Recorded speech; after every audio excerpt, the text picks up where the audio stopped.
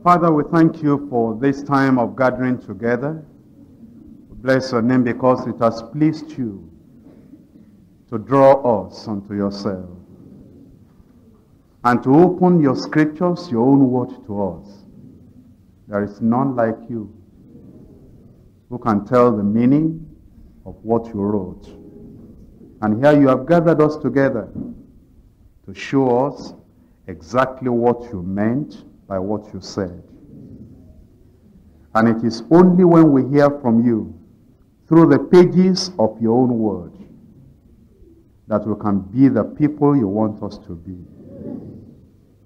And here we come now wanting to listen to you, speak to us on what you meant in your word by faith, so that we'll be able to have this great thing you have provided for your own children, and so that there will be a change within us, and there will be a change around us, and there will be a change through us.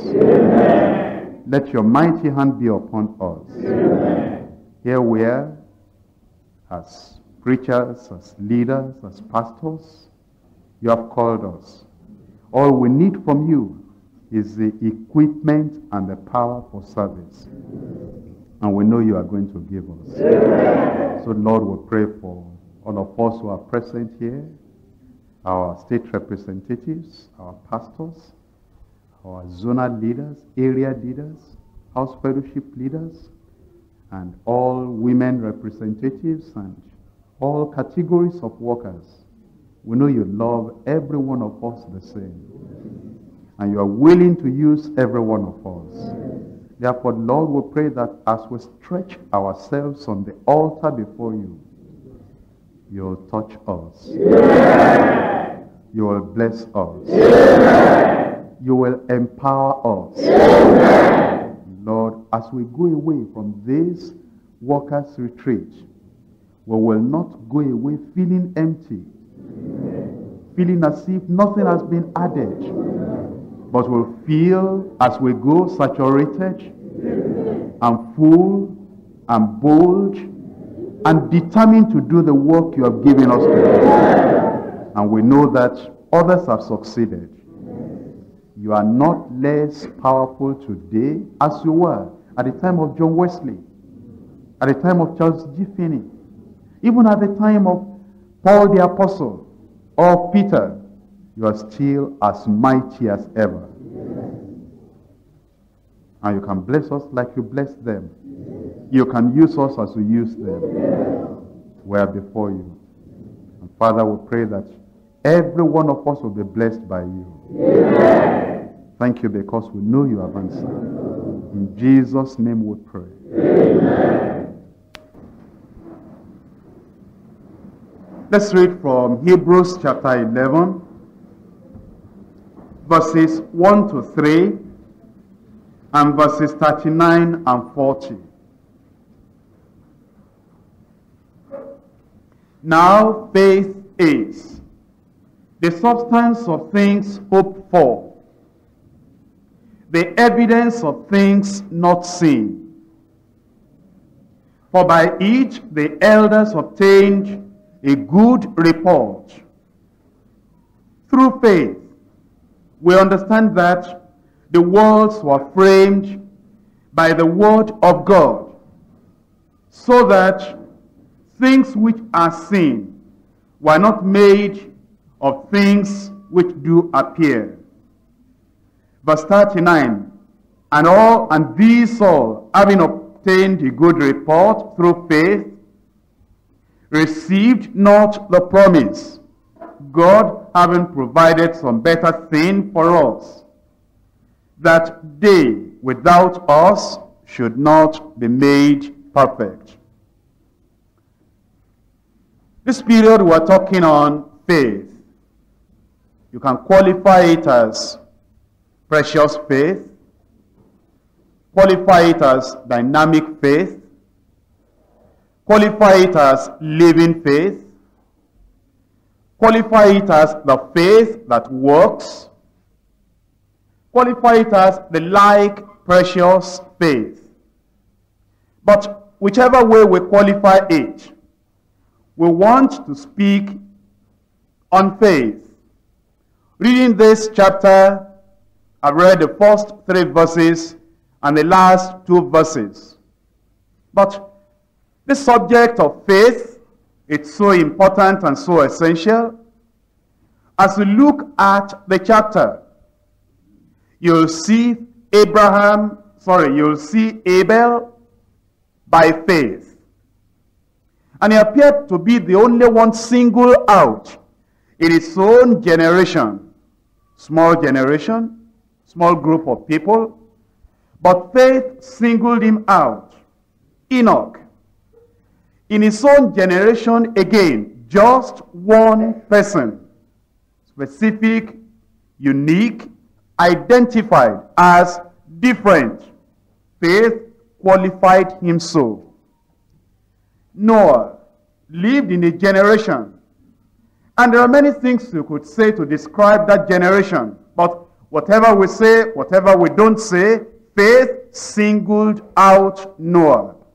Again, it was by faith. Now you think of the expanded population at the time of Abraham. Many religions had come up. Territories and provinces had increased. And of course, people, Hebrews and non-Jewish, had also developed. But among all of them, at its own time, people with various backgrounds, ethics, religion, faith again identified Abraham as different. And as we look into his family, he seems to have expanded the effect and the influence and the impact of faith. Because right in that family you have Sarah. Then you eventually have Isaac and Jacob.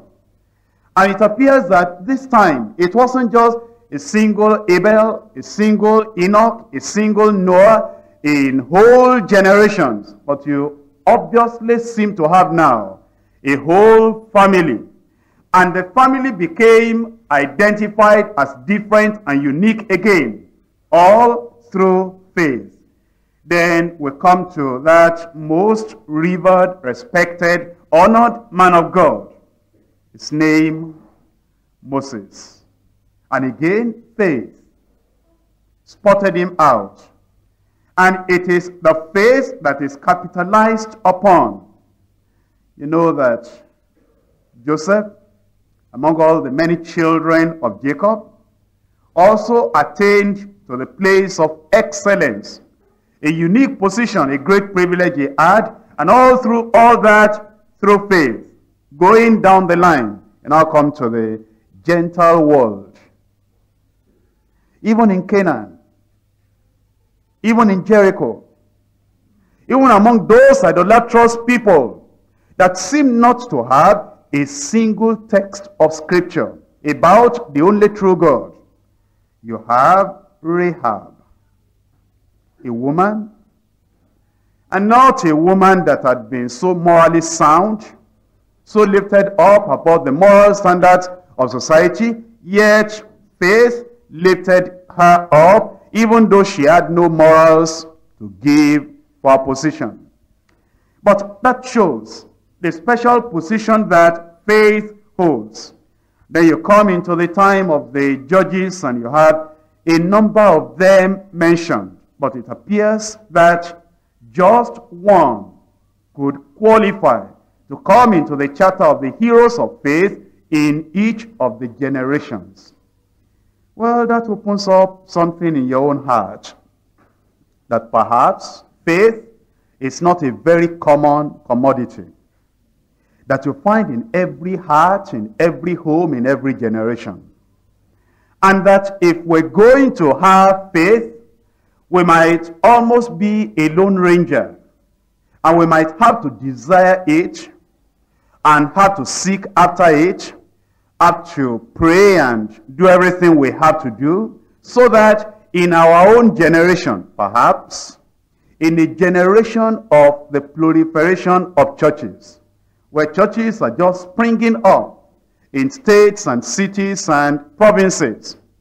You can say, in my own generation, at my own time, in my own community, I want to be singled out like these people have been singled out in their own generation.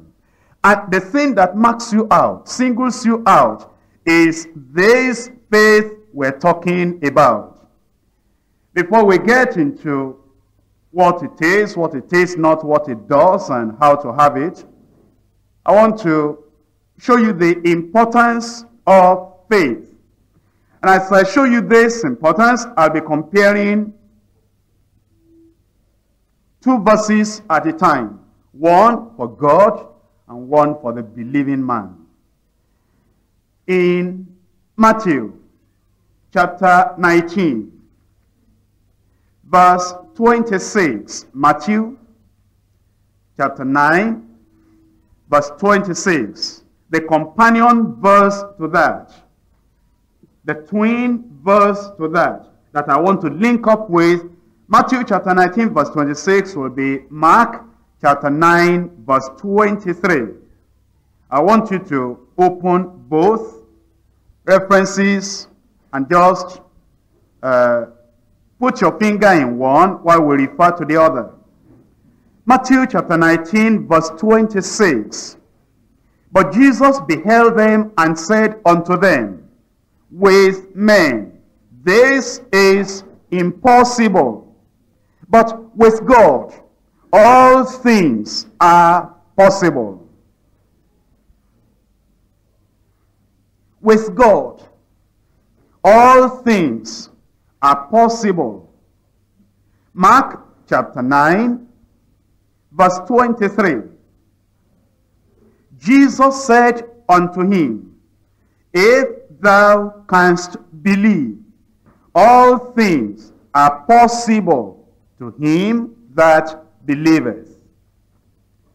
Matthew chapter 19 refers to God within, the creator of heaven and earth, the one that never has doubt, unbelief, impossibility thinking, a moment or a minute, from the one end of eternity to the last end of eternity. With him we're told that all things are possible. And then, if it were not for the Lord Jesus Christ himself that said this other companion verse, this other verse that says the same thing about man, about the believing man, it will almost seem to be blasphemous. Because he said, if thou canst believe, all things are possible to him that believeth. Notice four words that follow one another without any rearrangement. In Matthew chapter 19, verse 26, all things are possible. Those four words follow one another, but referring to God. In Mark chapter 9, verse 23, look at it in the middle. All things are possible. No rearrangement, just like that for God and for the believing man. That makes faith important. Not only that, as you look at Matthew chapter 19, verse 26, it's prefaced with men. This is impossible.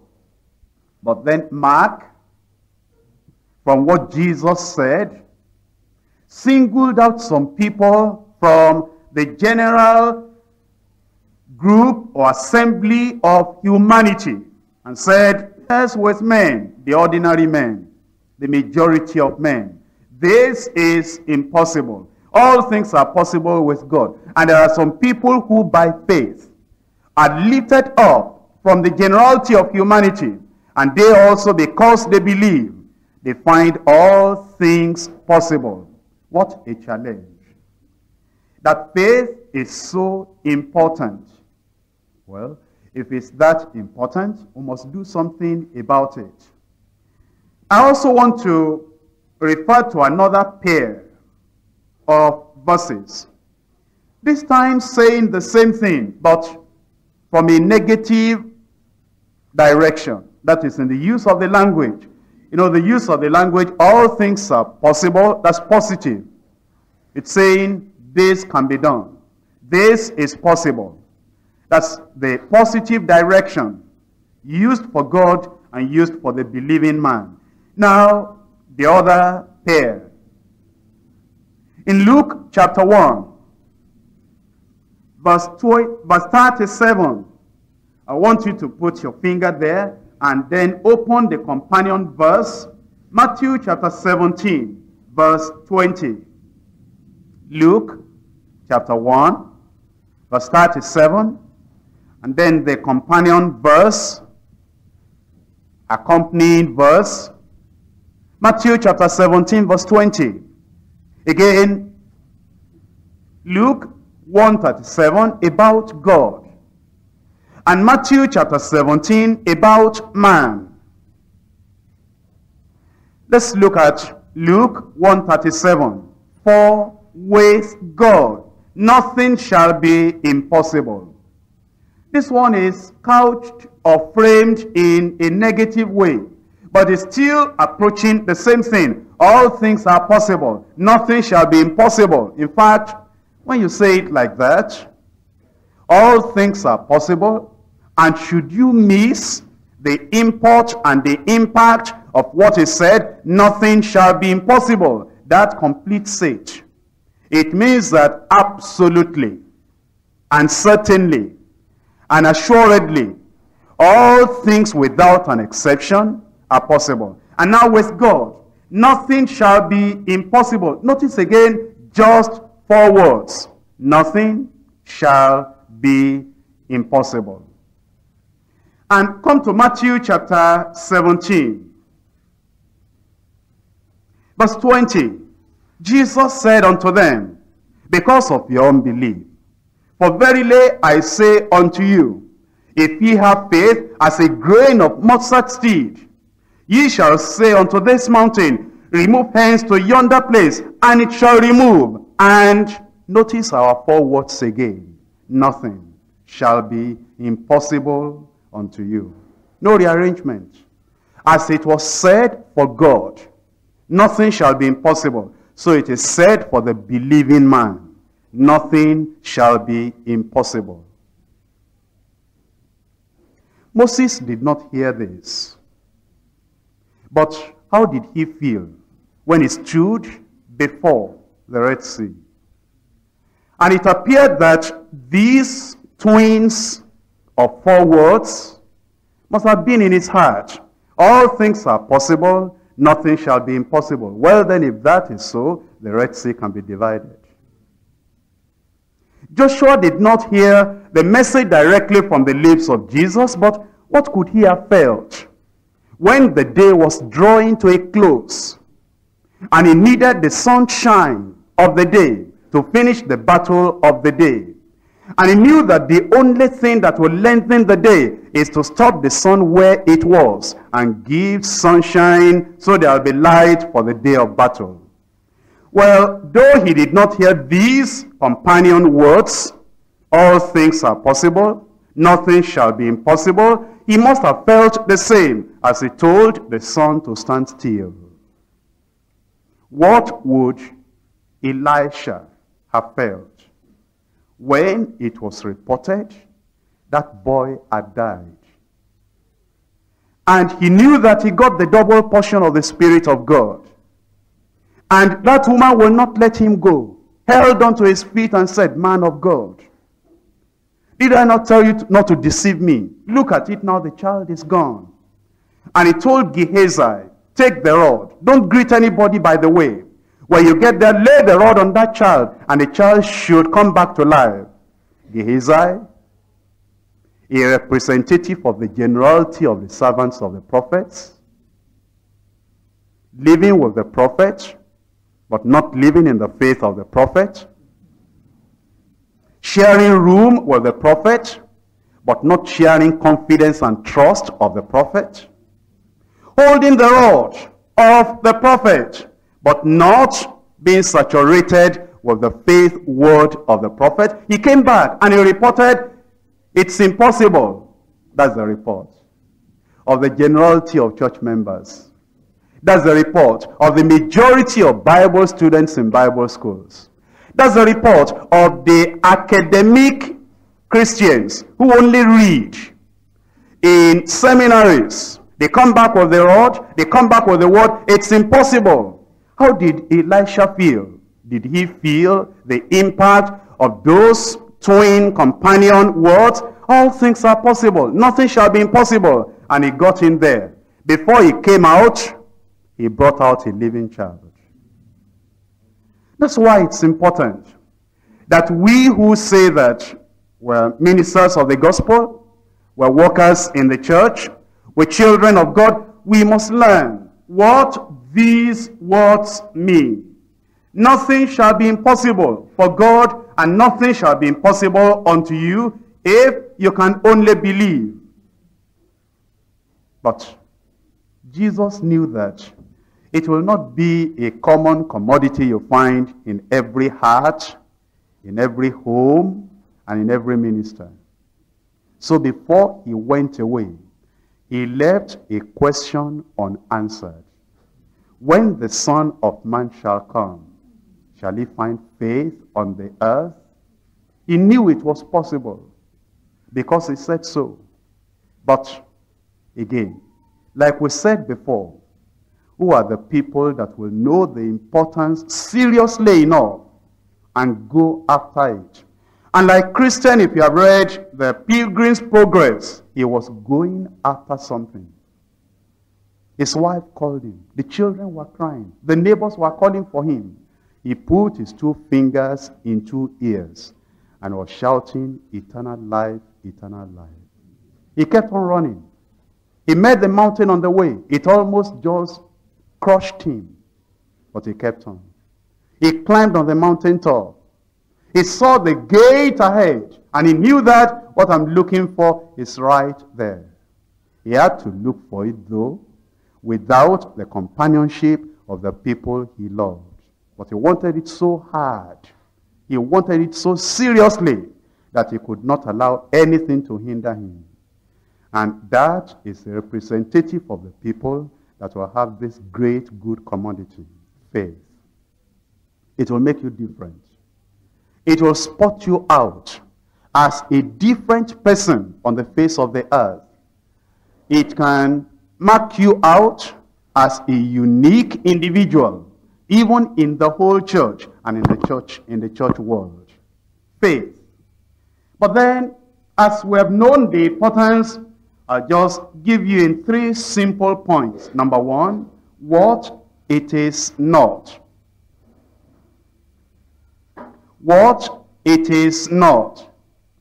Number 2, what it is. Number 3, what it does. What it is not. You know, it's so very disappointing.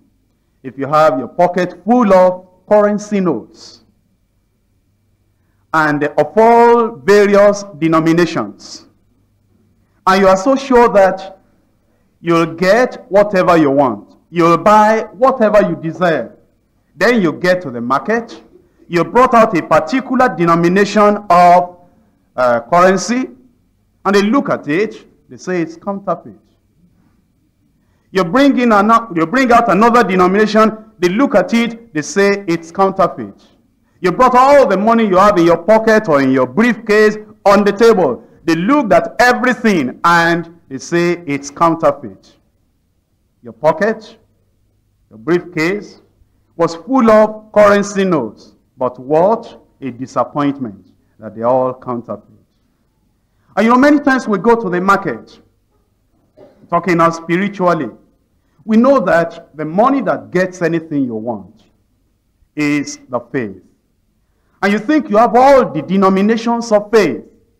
You have the growing faith, you have the gift of faith, you have the dynamic faith, you have the living faith. That's what you think.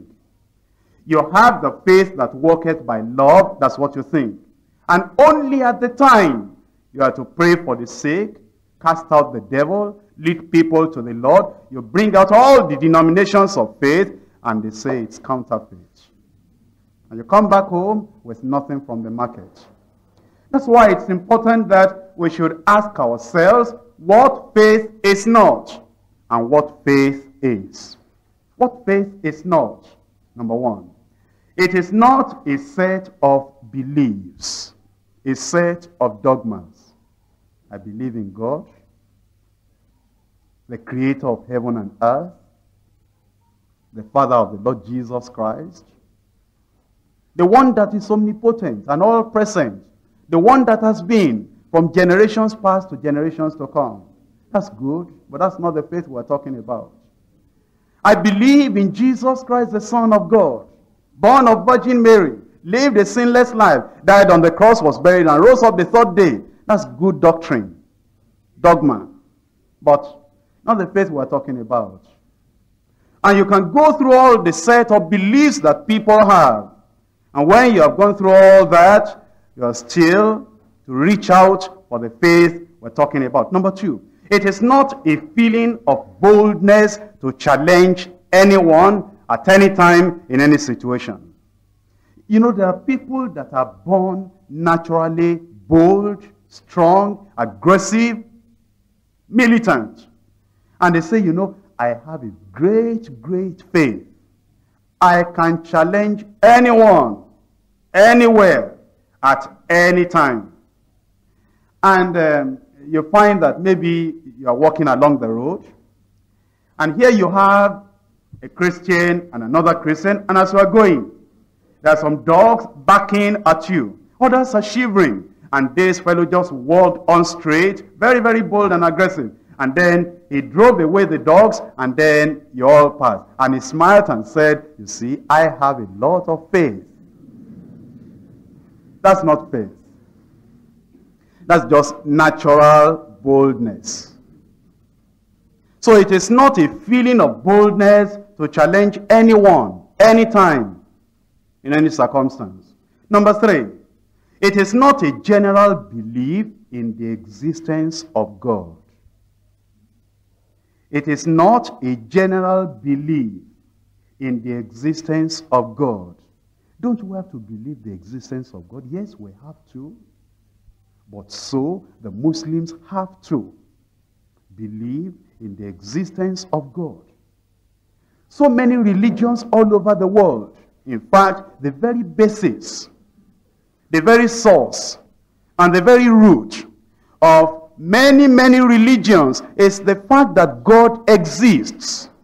And so, if I just believe that God exists, and is so great, is so far away, is living up there in heaven, I cannot say because I believe that, therefore now I have faith. Not the type of faith we're talking about. You still need to go beyond the general belief of the existence of God to talk about the faith we're thinking of. Number four, it is not an imitated action of some Bible heroes. It is not the imitated action of some Bible heroes. Now we have all seen how Jesus prayed for the lame. Rise up, take thy bed.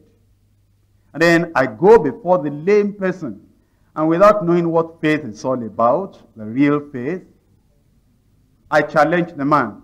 Rise up, take up thy bed. Even a parrot can repeat that. If you repeat it long enough for the parrot to pick up and store in the brain. The parrot can also say, take thy bed, rise up, take thy bed. So faith is not the imitated action of some Bible heroes. How many times you've seen some people that they will take a man that is lame, pull him up, say in the name of Jesus, rise up and walk. And then we drag him, and the man is sweating and goose pimples coming all over the body, the pains like the pinching of a needle coming all over the body. And the man is almost crying, saying, and we say, just believe, God will do it now, God will do it now. And we pull him and we drag him and we run, dragging him. And eventually he slouches or just gets down. And then he cries, he's having pains. He says, bring my wheelchair. And then we put him there again. Oh, we say, poor man, I have the faith, he doesn't have the faith. Just the imitation of what Jesus Christ did. Imitating the action without the real power to back up the action. And so faith is not the imitated action of some Bible heroes. And number 5, faith is not a hope that things may eventually turn out well by luck or by chance. Faith is not the hope that things may eventually turn out well by luck or by chance. Well, sister, have you got married? No, not really. Have you really definitely prayed in faith that, God will do it and you will have the life partner? Well, I just believe God that somehow, somebody in any part of the world will write a letter to me. I hope I will not be unlucky. I just feel that by chance or by luck, I will get married eventually. That's not faith. Now, brother, how about this marriage? Oh, I believe God. What do you mean you believe God? Well, I just believe. As large as Deeper Life is, in all the states, all the local government areas, all the major cities, in secondary school, in university, on the street, and Deeper Life everywhere, I believe that one day, somehow, I will come across that person. And the person either will write to me, or by luck or by chance, something will work out that I will get married. That's not faith.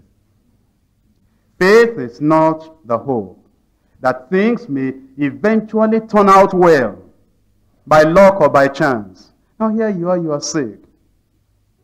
What are you doing about your healing? Well, I don't understand. I don't know. But I know that I will be healed.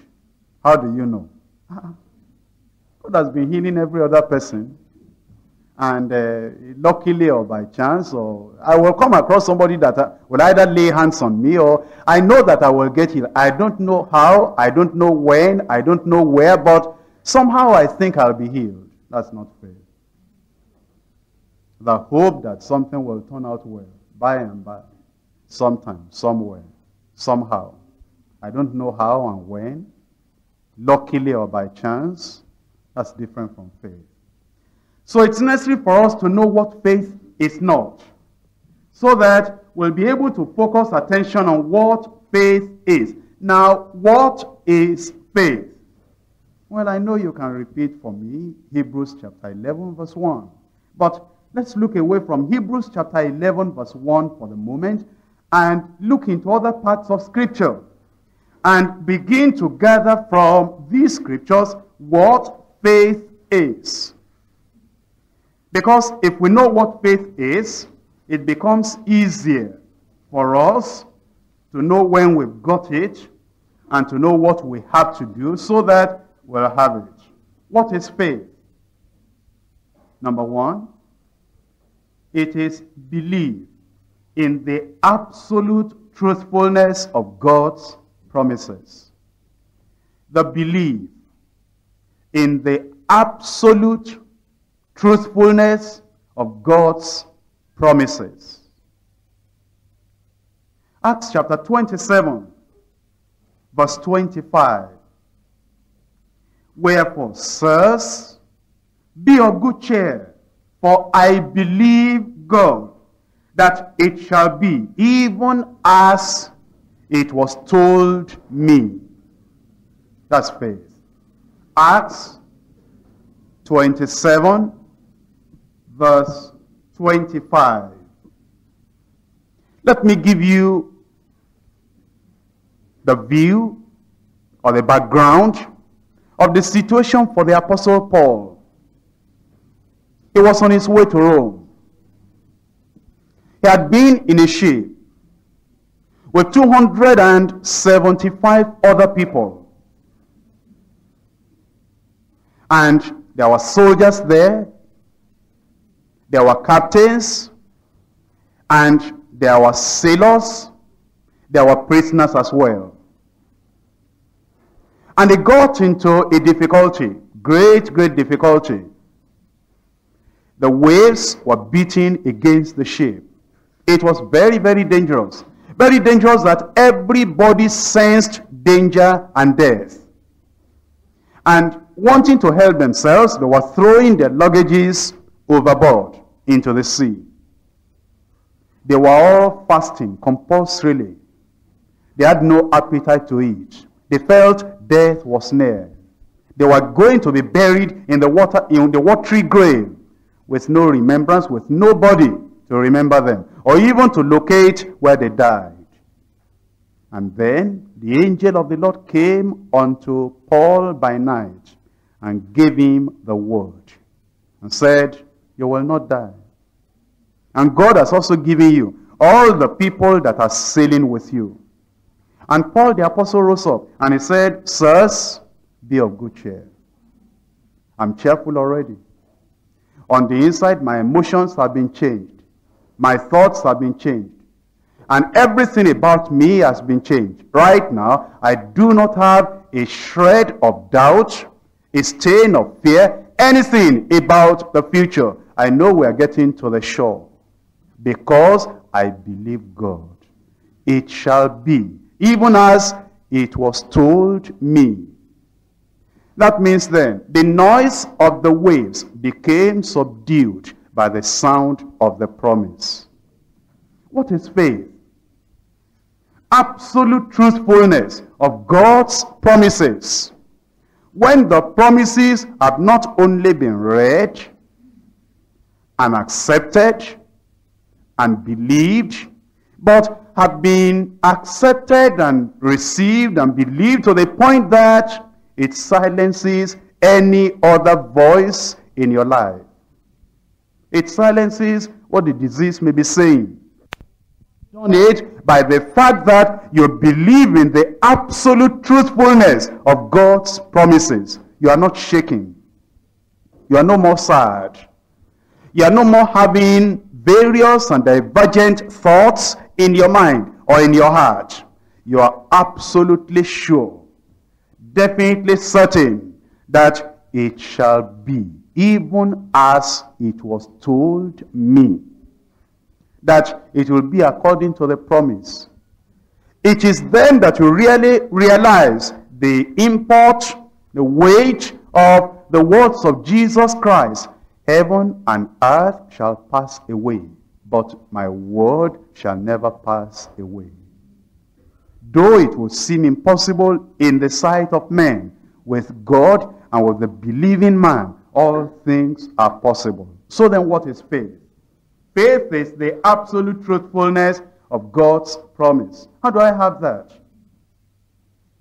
Or is it possible that, as I've known what faith is, looking at that description and definition of faith, I'll just say, okay, now I will believe in the absolute truthfulness of God's promise.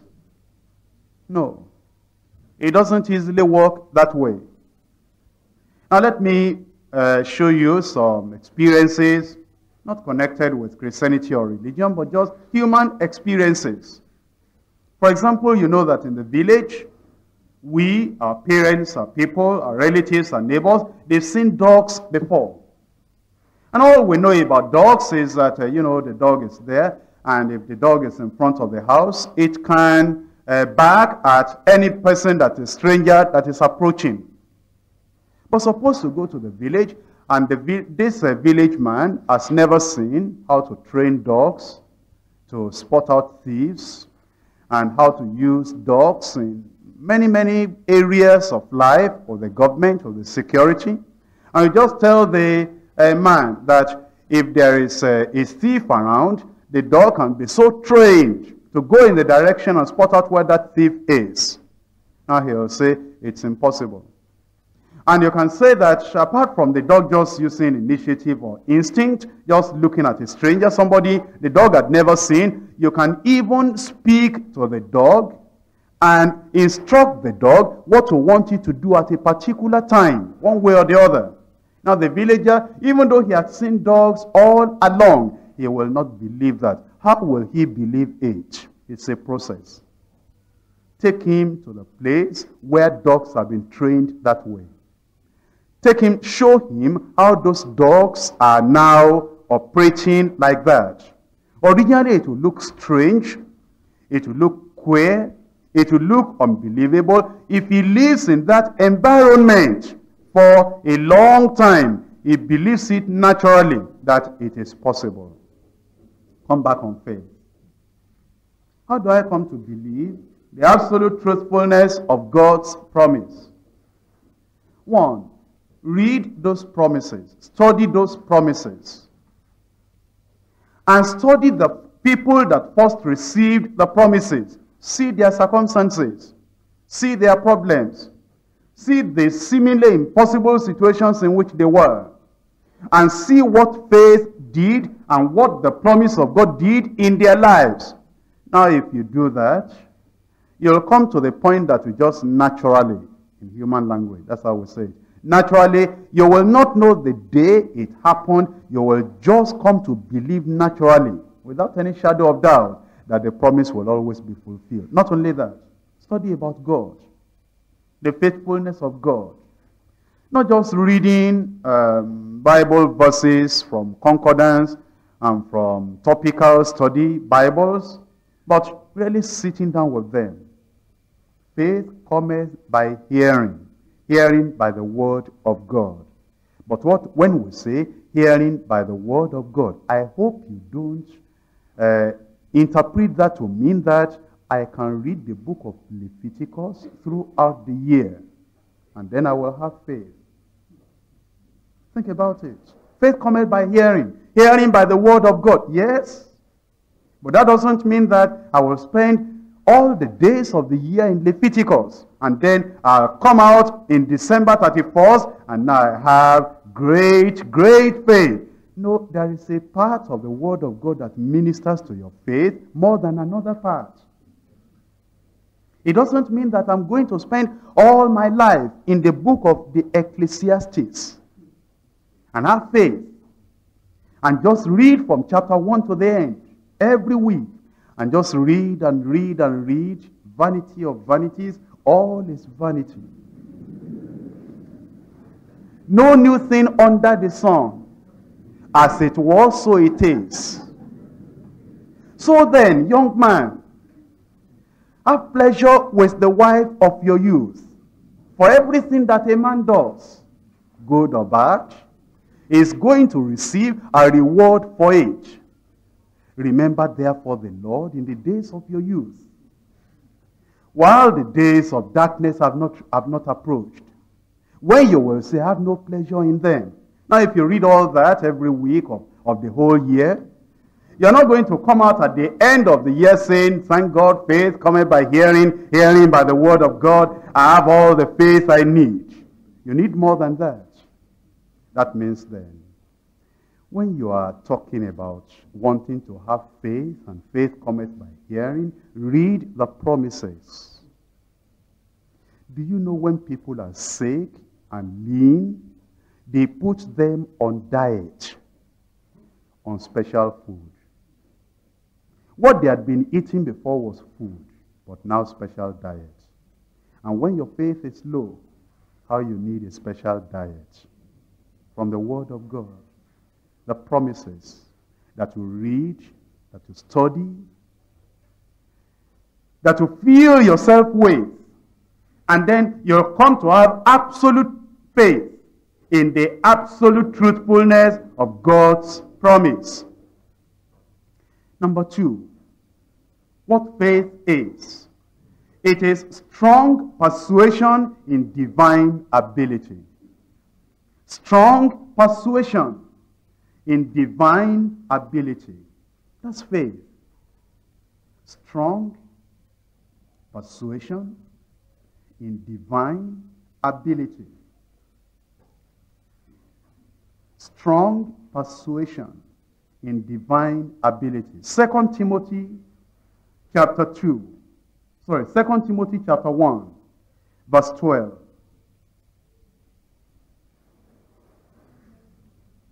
2 Timothy chapter 1, verse 12.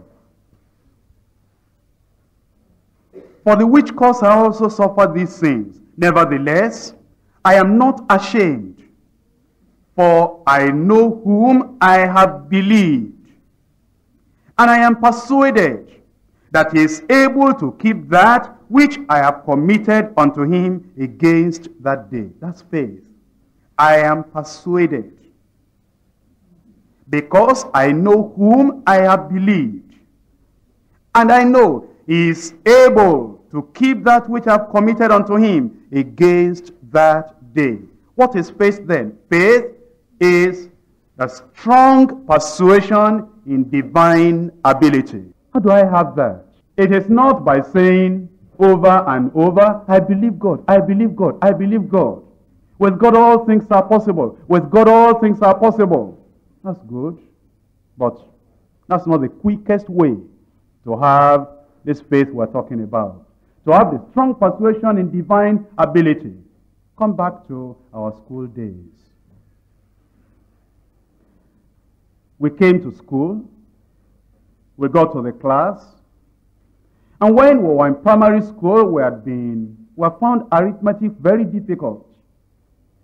And our teachers in the primary school, there were times that we'll bring this Lacombe or Durrell arithmetic to the teacher. And we tell him to solve this problem. And he's not able to solve the problem.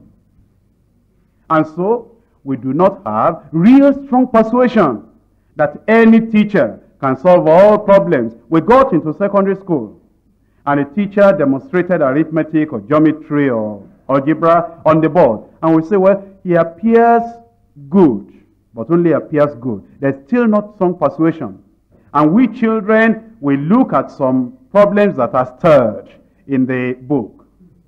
And then we look at the answer section. So we crammed the answer, and then we brought to the teacher and said, teacher, please, can you solve this problem? He got on the board, he solved 8. It changes your heart. This man may be different from our former teacher in the primary school. Then you find another difficult thing again. The way you know it's difficult is that there's an asterisk beside it. Another time, you give it to the teacher. And then he solves the problem again.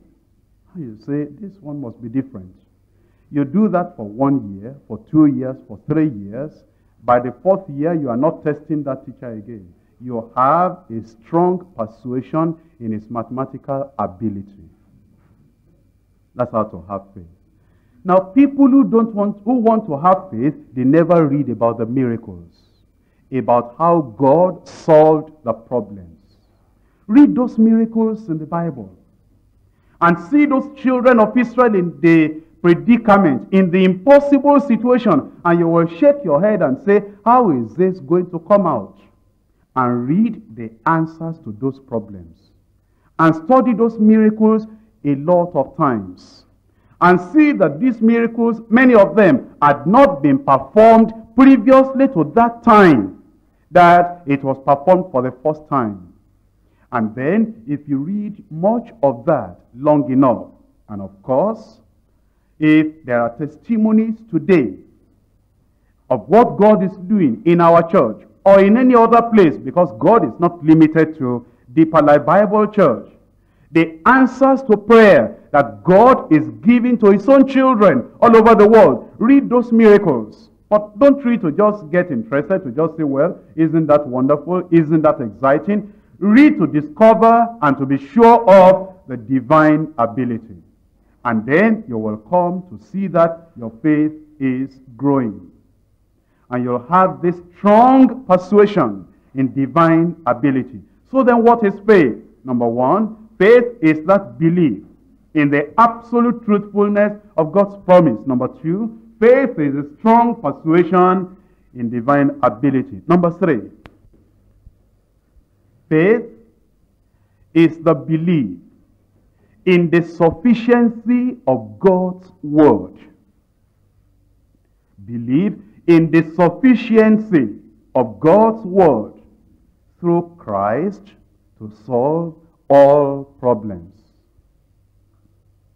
Believe in the sufficiency of God's word through Christ to solve all problems. Now, the generality of Christians and believers all over the world, they believe that God can solve some of our problems through His Word. But that's not the faith we're talking about. But for you to come to the knowledge, to the position that the Word of God is sufficient. Not just sufficient to develop doctrine. We know it is sufficient to develop Bible doctrine. That if there is any doctrine you're trying to believe, which is not consistently taught, built up, and developed in the Word of God, that doctrine is false. We already know that. But we're talking of faith. That you come to believe that the Word of God is sufficient to solve all problems. There are personal problems. Financial, physical, spiritual. You study the Word of God to the point that whatever problems you have today, some people had it in Bible days, and only faith saw them through. Now the Word of God is sufficient. Do you know there are times our families have problems? Problems beyond medical science.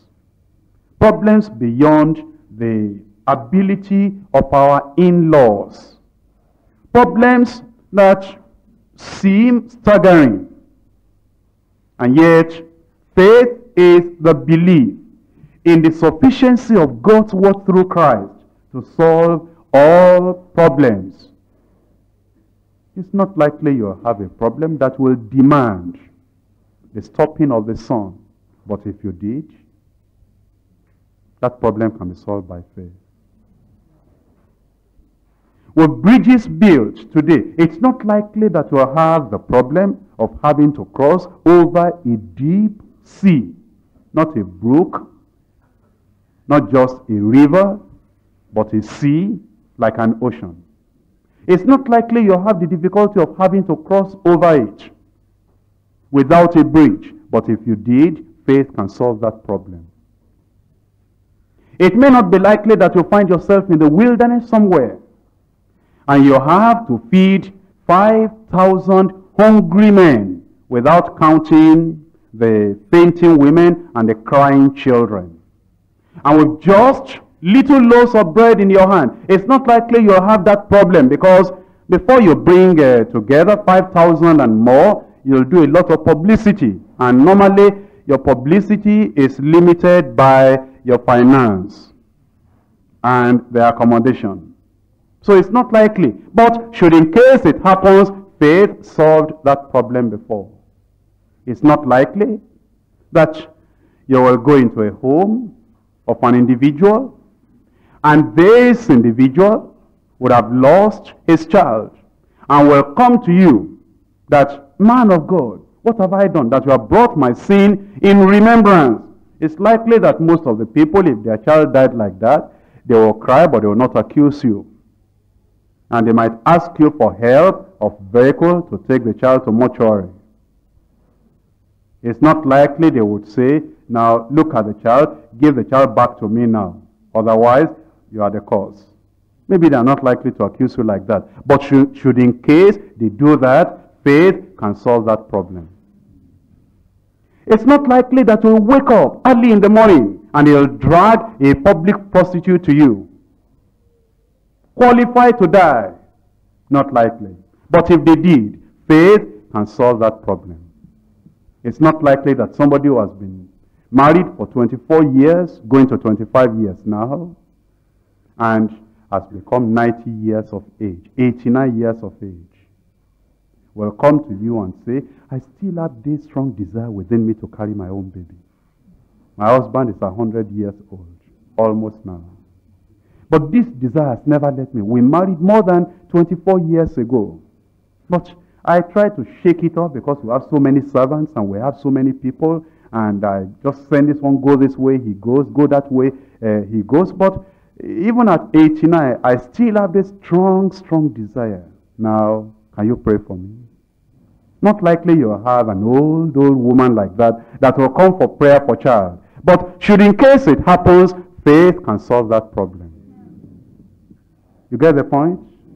Faith is the belief in the sufficiency of God's word to solve all problems through Christ.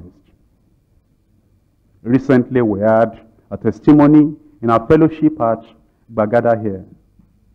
A man that had married 1966, January 22nd. Until last year, 1986, after 20 years, there was no crying baby in the house. Only the two of them. They woke up, they went out, they came in, they fought, they quarreled, they settled, they lived. But then they came last year, around February. And even while they were before me, talking to them, the woman argued, the man replied. It was a drama before me. You don't care for me. I know you are not interested. Maybe you are the cause. Maybe this, maybe that. And if I don't care all these 20 years, would I not have sent you out and married another person? Don't you know I even tried? I kept you in the house without any child all these 20 years. And I sat down. I knew they wouldn't beat themselves. So after all the discussion and the argument, I said, no, that's enough. Let's pray.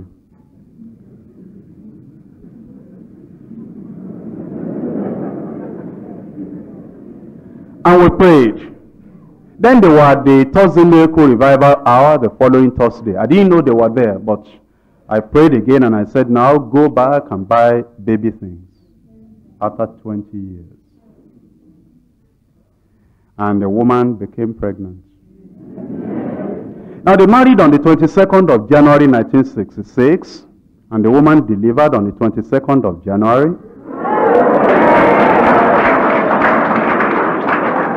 1987, after 21 years.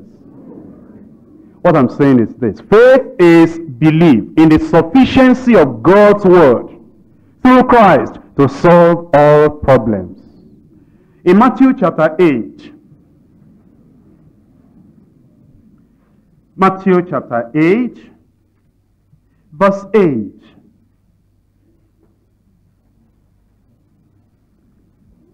The centurion answered and said, Lord, I am not worthy that thou shouldest come under my roof, but speak the word only, and my servant shall be healed. That's what we need. The word only. And that word is sufficient. Sufficient. Number one, faith is belief in the absolute truthfulness of God's word. 2, faith is a strong persuasion in divine ability. Number 3, faith is belief in the sufficiency of God's word through Christ to solve all problems. Number 4, faith is complete confidence in the intercessory ministry of Christ. Faith is complete confidence in the intercessory ministry of Christ. When Jesus rose from the dead, he went to the Father. But then, during those 40 days of giving his own disciples infallible proof of his resurrection, he'll come to them and go to the Father again. Come to them, go to the Father again. But eventually, he left. And as he left, he told his own disciples, it's profitable for you that I go away. If I go not away, the Holy Spirit will not come unto you. But if I go, I will pray to the Father that he will send you the Holy Spirit. I will intercede for you. Yes, you will pray. You will wait. You will tarry in Jerusalem. But have this confidence. As you are praying, I'll be praying to the Father. And you know that when I was here, he always answered my prayer. Even when we were separated by a long distance. The distance great enough to separate heaven from earth, he still answered me instantaneously and immediately. Now I am going to sit by his side. And I have nothing to talk about. I'm not going to be talking about angels, about administration in heaven. The only thing I'm going to do is I'm going to be talking about you. I'll be praying the Father that he sends the Holy Ghost. So while you are praying, have the faith in the intercessory ministry of Christ right before the throne of God. That's faith. And since he prayed and the Holy Ghost came, he has not stopped praying for you as a member of the church. In Hebrews chapter 7, verse 25, wherefore he is able also to save them to the uttermost that come unto God by him, seeing he ever liveth to make intercession for them. So then what is faith? Faith is complete confidence in the intercessory ministry of Christ. And Jesus said when he was here on earth, in John chapter 11, John chapter 11, verse 42, and I knew that thou hearest me always. The prayer of Jesus will never go unanswered, and he's praying for every one of us. Now, it's going to help you to think this way, that before you pray, you allow your mind, one way or the other, to be blank. And say, Lord, I want to pray for myself, for my family, for the church, for the sick, for anyone. But I don't know how to pray or what to pray for as I ought to. How should I pray? I know that many people have made that to be only for speaking in tongues, but it's much more than that. Because even when you are praying in your language, it is still the Spirit of God that helps you to pray as you ought to pray. We know that in preaching. We preach in our own language. And many times we have put down an outline. And yet, we feel so insufficient in delivering the message that we look up to the Lord and we say, Lord, you have to just empower me. You have to just give me what to say in preaching. And then, as we're preaching, we just discover that even though we're talking in our own language, or we're talking in English, the words are coming from him. And yet, it's in a language you understand. The same thing with prayer. At other times, you come before a group of people, and they're asking you questions, and you feel so insufficient, and so embarrassed, and so fearful. And you know that if the Lord doesn't minister to you through his Spirit, you will not know how to answer. And when you know not how to answer, the Spirit of God brings out an answer from within you. What Jesus said, that when they bring you before the council, do not premeditate what you will say.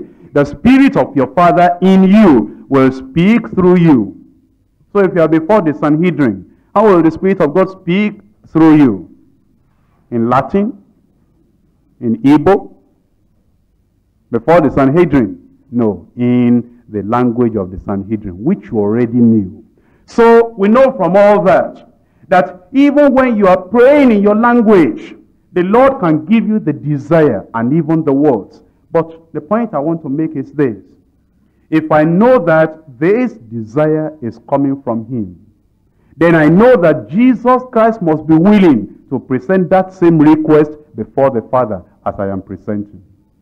And if it is so, then I have the complete confidence in the intercessory ministry of Christ. I know that my prayer and his prayer, if two of us shall agree as touching anything on earth, but then I am here, he is there. If I'm in agreement with him, I pray, he prays, I believe that prayer will be answered. And when you make yourself to know that, not only to think it, but to know it assuredly, that you are praying here, another person is praying before the throne of God in heaven on the same thing, on the desires he had imparted into your heart, the prayer will be answered. That's faith. Now, number 5. Faith is unshakable trust in Christ's power to do the impossible.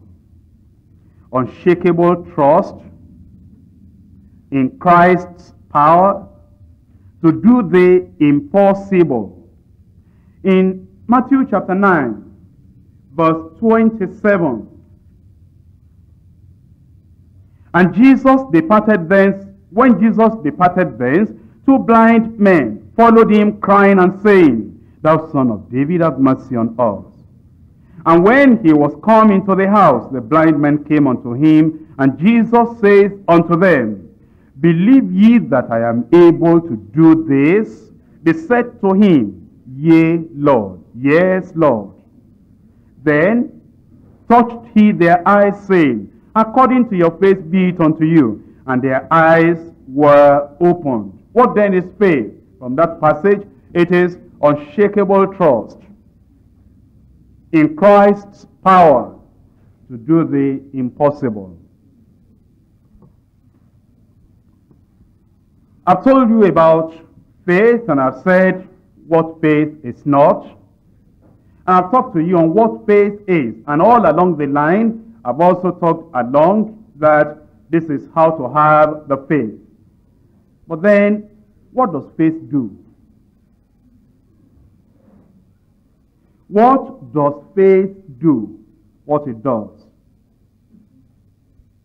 Your desires after things depend on what you know about those things, what they can do.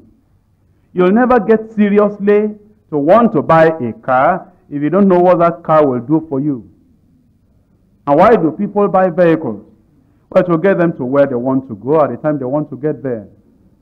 It will ease up the family trouble going up and down. For some people, it will give them prestige in the eyes of their neighbors. If that is what they feel it does, because they identify what the thing can do for them, they go after it. Or they might say, it will make them just look like all the other people, because it will make them stop having to say, brother or sister, can you give me your car so I can go to such and such a place? The point is, you must determine what that thing can do for you before you really seriously go after it. Now, listen. Have you discovered that we were not serious in the pursuit of education in the primary school? We became a little bit more serious in the secondary school. You get to the university. Have you ever realized we don't ring bells for classes to start in university? Primary school, you have to ring a bell. You have to carry the whip. You have to call the children. You have to gather them together. Why? Because they don't know what education will do, so they don't personally, individually desire it for themselves. You have to force them into it.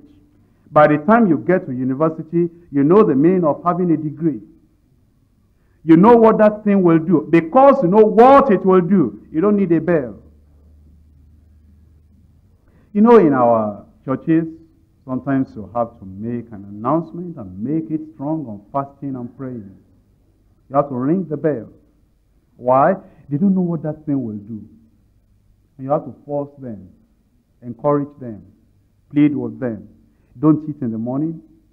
By 10, 11, you'll feel seriously hungry, but don't answer.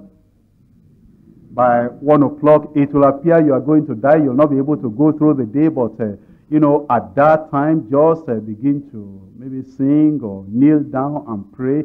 Make up your mind. That's the devil trying to cheat you. But when a man knows what that thing will do, when a man knows where he will get to, by prayer, faith, and fasting, you don't need to ring the bell. You don't need to make announcement. He knows what that thing will give him. So what will faith do? Because if you understand that and determine that, then you will reach after age. Number one, what faith will do. Faith can do what all the religions in the world put together cannot do. Faith. It will do what all the religions of the world, the penance, the discipline, the pilgrimage, everything that all the religions of the world cannot do, all those religions, put them together. What those religions cannot do, faith can do. And when you realize that, that is much. In Acts of the Apostles, chapter 13, verse 39, and by him all that believe are justified from all things from which ye could not be justified by the law of Moses. The law of Moses, Judaism, was the greatest of all religions before the coming of Jesus Christ. And yet, even that greatest of all religions, there was something it could not do. Not to talk of all the other lesser, less significant religions. So then, faith can give you justification, freedom from sin, total purity. In fact, in short, faith can give you all that God himself can do. And what all the religions of the world cannot do. Freedom, anything that you need that the religions cannot do, faith can do it. I think if we really think about it, that is almost enough. You know, today the religions of the world, they boast of being able to cover the whole world. And you know why they boast like that? Maybe they have a lot of money. But remember that faith can go beyond that. Because after you are put together, what all the religious people in the world, with all the money, with all the technology, with everything that they have, when you are put everything together that they can do, begin to think about what they cannot do. And that's where faith has a meaning. And of course, if faith can do what they cannot do, it can also do in a better way, in a quicker time, what they can do at a slower rate. So that makes faith very important. Meditate on that. Number 2, faith changes people. Faith changes people.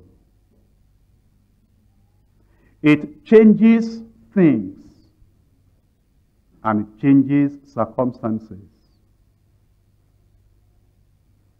Put all your problems together, and you might find that your problems are in these 3 categories. You have problem with people, faith can change them. You have problem with some things, faith can change those things. You have problem with circumstances, faith is at home, working, changing circumstances. Because of our time, I will not be able to give you too many references, but Mark chapter 4, verses 35 to 40. And Mark chapter 11, verses 12 to 14, and verses 20 to 24.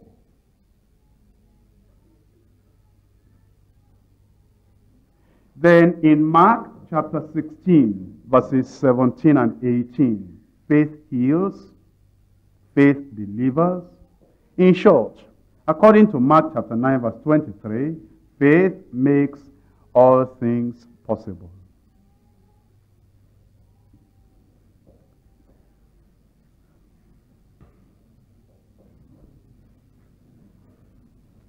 Let's look up here. Here we are, that we have been called of God to preach the gospel.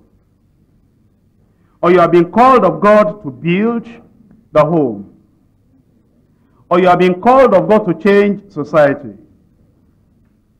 Or you have been called of God to make an influence in this 20th century. Or you have been called of God to go on a particular mission, and it appears it's so difficult. Or you have a work to do that you don't have the manpower, you don't have the resources, you don't have the money, you just feel completely inadequate.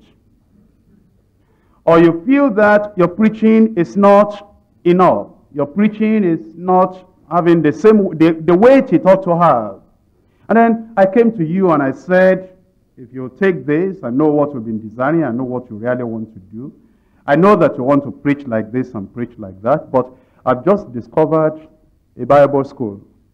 And it's only 6 months.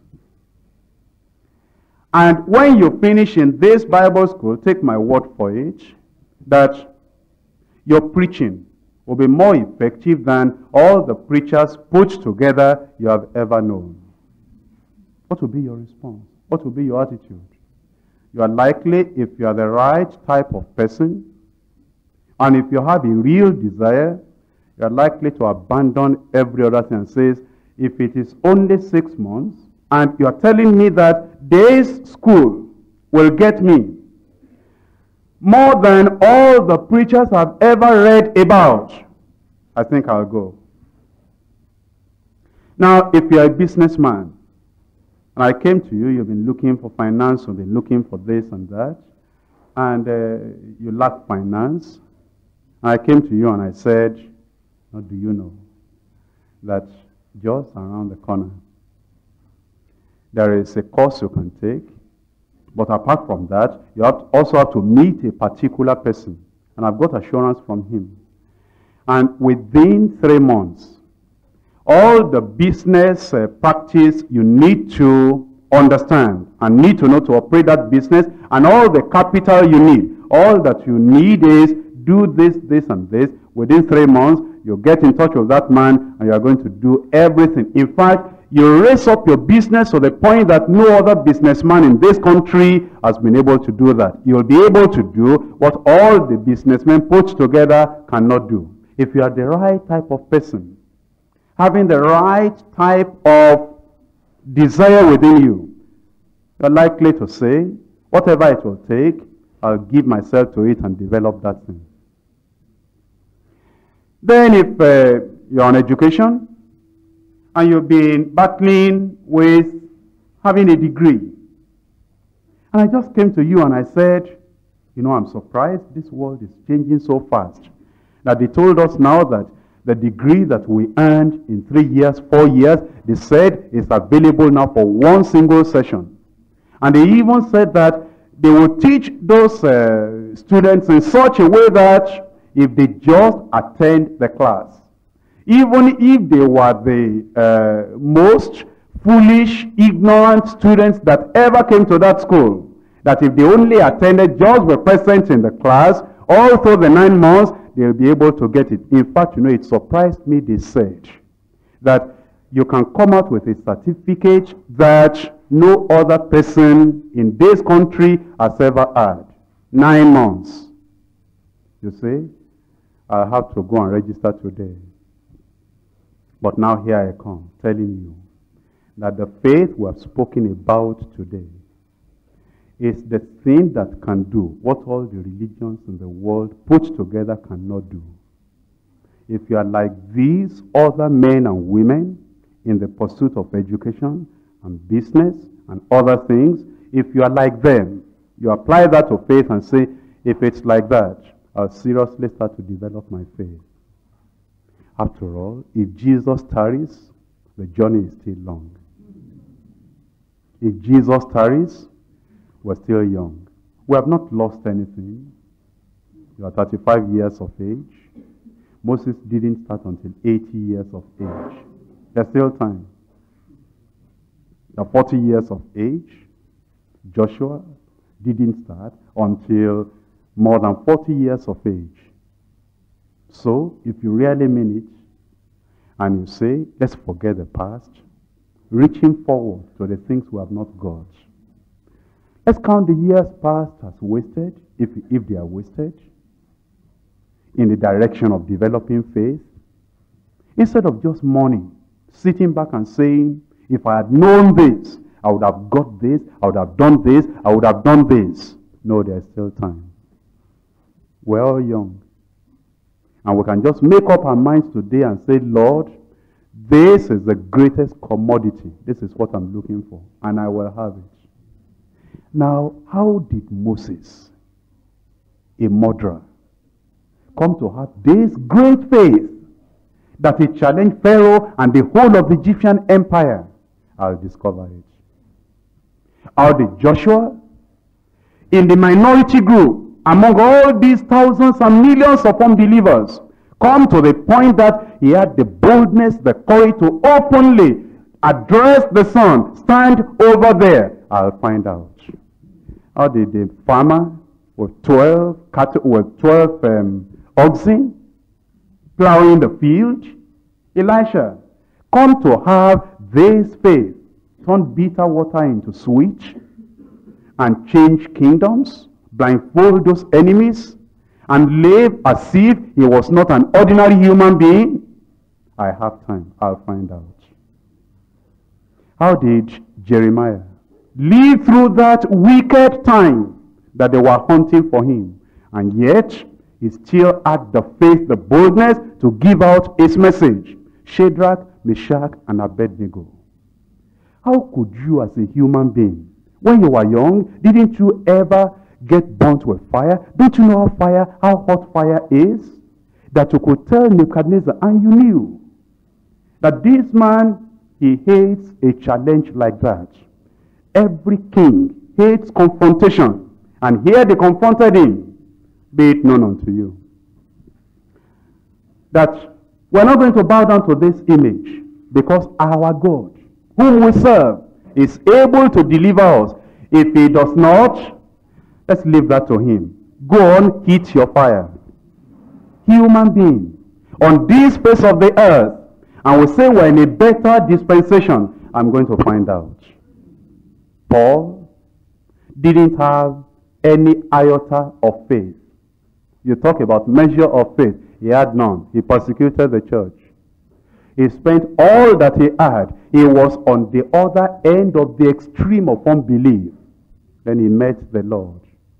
And he's the one that we've read about, talking about faith and the gift of faith.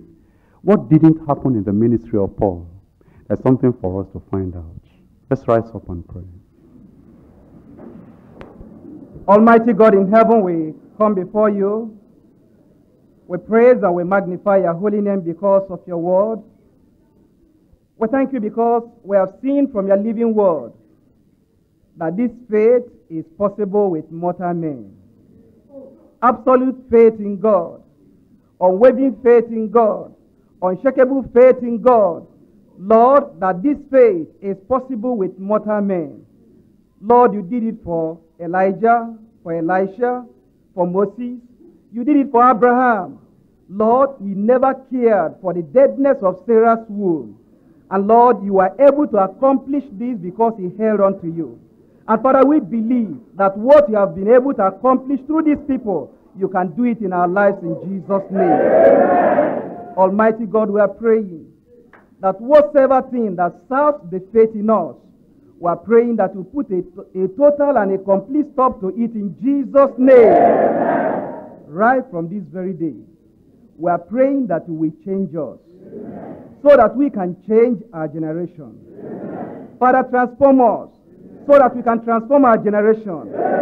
Equip us so that you can equip our generation. Lord, you said, upon this rock you build your church, and the gates of hell will never prevail against it. Lord, you are the God who saw Jeremiah through the midst of trials, the midst of temptations, the midst of trouble, and we know that that same God is alive. Therefore, Lord, we are looking up unto you.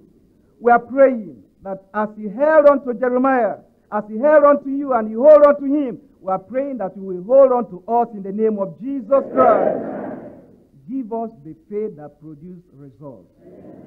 Give us a lasting faith. Give us the faith that lives. And Lord, we are praying that when we call upon you, you will answer. You have shown us that our prayer is not a prayer that we are praying alone. As we are praying, Jesus is interceding for us. And this is the assurance we have that when we are praying for the sick, that Jesus is as well praying for the sick. When we are praying for sinners, Jesus is praying for the sinners. When we are praying for personal needs, Jesus is praying for our personal needs. When we are praying for conversion of people, Jesus is praying for conversion of people. When we are praying to do exploit, Jesus is praying to do exploit. Lord, we are praying that these things will be confirmed in our lives in Jesus' name. Help us to live in faith. Help us to walk in faith. Help us to live in the realm of the faith of God. And help us to have the faith of God. Thank you because we believe it is possible. Lord, we pray in the day, in the night, every given moment, let this faith of God be our portion in Jesus' name. We thank you for our General Superintendent. We thank you for what you have revealed through him to us. Lord, we pray for more of your wisdom. We pray for more of your grace. We pray for more of your anointing. We pray for more of your faith in his life. Lord, as you build him up, he is building us up. And help us to build up our congregation in the name of Jesus. Help us to reach out in our space in the name of Jesus Christ. As you are using him to change things here, use us to change things in our different states. Use us to change things in our different locations. Use us to change things in our different local government areas. In every area of the work you have committed at our hands. Lord, we are praying that as you change us, help us to change the circumstances around us. Help us to change the things around us. And in all, that you will take all the glory. And all the preeminence will be unto your holy name. Thank you because we know it is done. In Jesus' precious name we pray. I'm pressing on.